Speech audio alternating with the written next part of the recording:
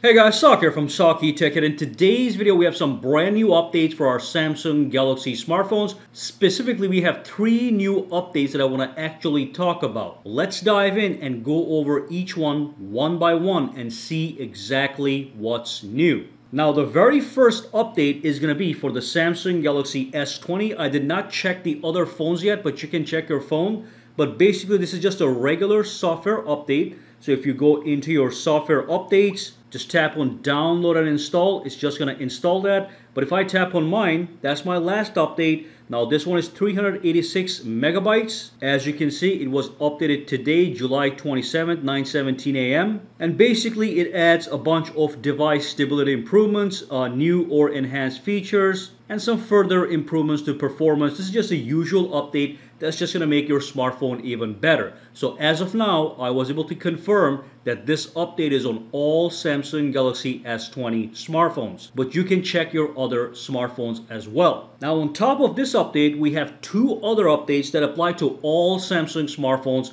So let's talk about those. Now the first one of those actually is applied to the Gallery application. So when I launch my Gallery application, what happens is if there's any video, it's going to preview the video in the actual window, as you can see. So there's 2 videos here. So it first previewed this one, then it went ahead and previewed this one. So it actually loops around. So it's previewing this one first, okay? And then it moves over to the next one, previews that a little bit, and then comes back to this one. But again, as I scroll down, if there's any video files that come right up, they get previewed.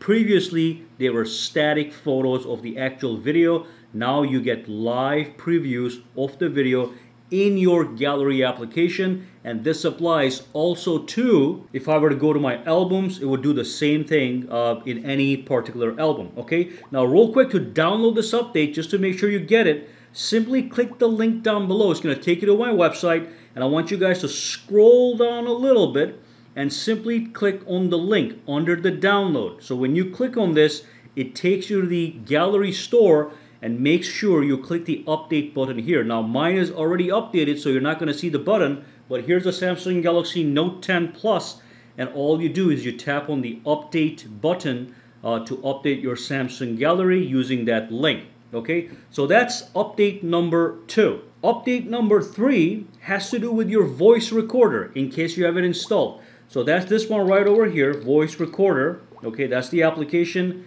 by Samsung. So again, if you go to my website right over here, scroll down just a little bit, and you click on the second link for the voice recorder, it's going to take you to the store, and then you're going to see the update button or the install button if you don't have it. But here's what's new. Basically, what you can do now with this wonderful voice recorder software is you can use a Bluetooth microphone, which was previously disabled. So that's enhanced functionality for this application that could be useful for some people, okay? So those are 3 updates. The first one is the regular software update. Then you got the Gallery update, and then you get the voice recorder update. If you guys have any questions, comments, or concerns, drop them down below and let me know. And for now, guys, have a fantastic day, all right? All right, so if you found this video useful, make sure to subscribe to SAKITECH by clicking that button, and also click that bell icon on the side to make sure you get notified every time I upload a new video. And if you do use Twitter, Instagram, or Facebook, you can follow me at SAKITECH online to get the latest updates as well. All right, have a fantastic day.